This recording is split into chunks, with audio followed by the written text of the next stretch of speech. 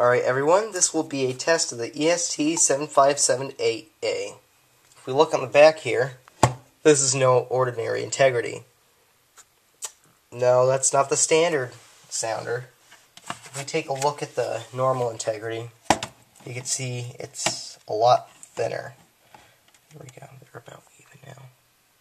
Yeah, this is the normal one, this is the one I'm testing today.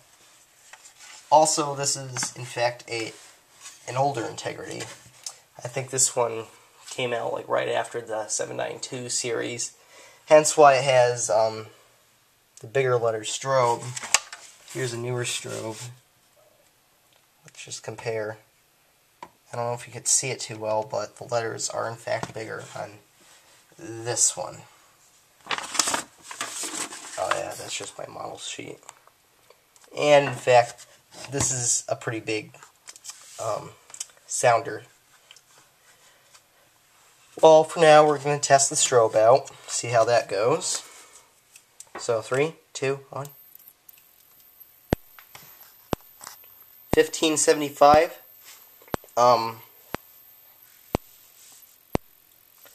Unenhanced. It's pretty bright, actually, because I'm looking at it and it's obviously 75. Can't tell.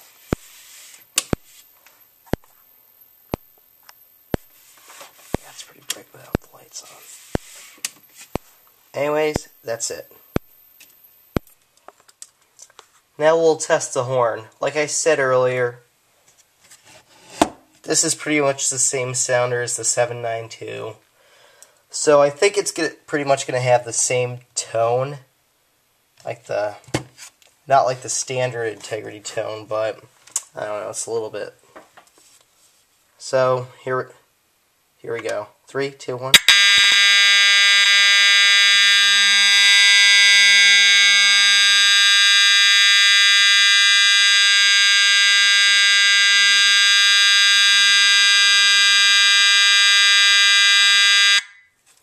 Now this is like the pre-integrity, I think the first generation integrity.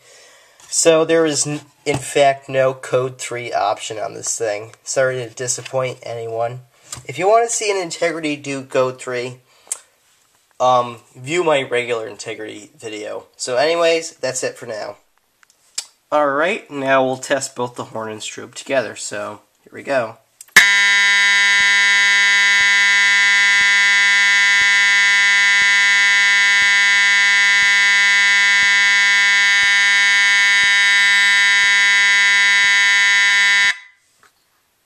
Anyways, that's it.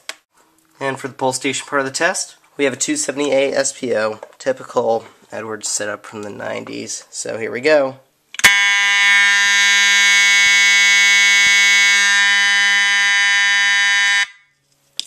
There is a panel silence that's simulated. I just did that because it's so loud.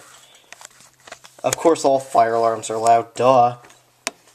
Now let's try to reset this.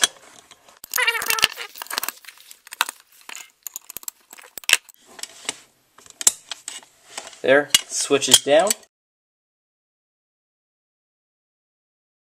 Sorry for the cutout there, my batteries decided to die on me and it took me like 5 minutes just to change this stupid thing.